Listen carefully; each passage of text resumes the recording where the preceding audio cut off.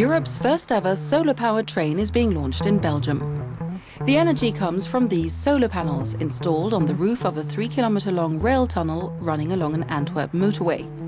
There are 16,000 of them, covering the equivalent of 8 football pitches.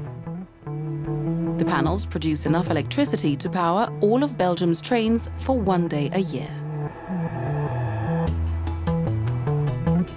The solar energy generated will be used to power Antwerp Central Station, as well as signalling, lighting and heating for the Antwerp North-South junction.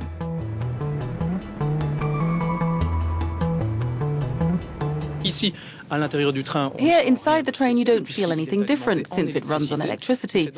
But it's the first time that this energy comes from solar panels, which we've installed on parts of our infrastructure, which we use to run the trains.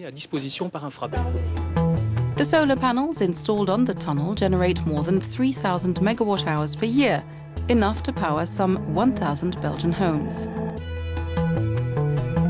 A joint public-private partnership, the project is partly financed by Belgium's rail network manager Infrabel and is expected to prevent considerable carbon dioxide emissions.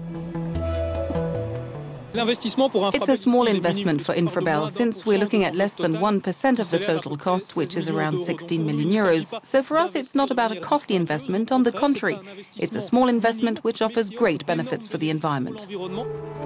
Italy already uses solar panels to power the air conditioning in some of its trains, and France is looking to do the same. Belgium hopes to run some 4,000 trains per year entirely on solar power generated by the installation.